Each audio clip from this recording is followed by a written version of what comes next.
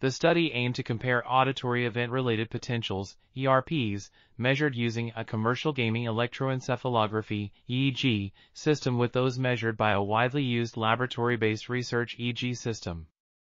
The researchers simultaneously recorded EEGs from 21 adults while presenting them with standard and deviant tones under passive and active listening conditions.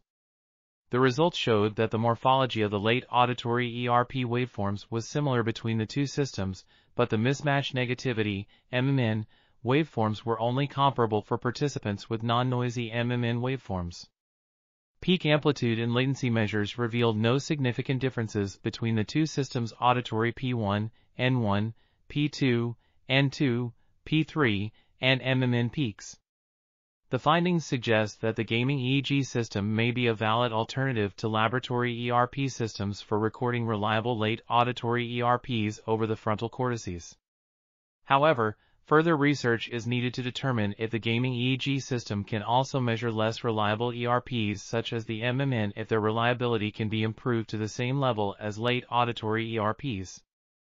This article was authored by Nicholas A. Badcock, Petroula Mousikou, Yatin Mahajan, and others.